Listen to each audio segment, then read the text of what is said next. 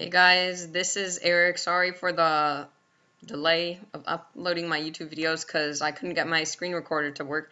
But finally today at 10 p.m. finally got it to work. So I'm going to make a remake on how to make an awesome Panzoid intro.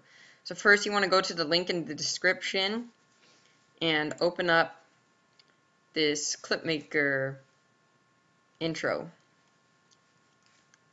So then the first thing you want to do once it loads is go to the object section, the cube, and then you got to look for where it says the text. You got to change both layers to your channel name. So in my case it would be tech crap.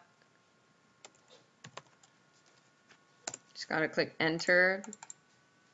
And for the next one, for this one also, you also need to change it so then it adds the 3D text. So when you're done, click on the eye icon and then just click play.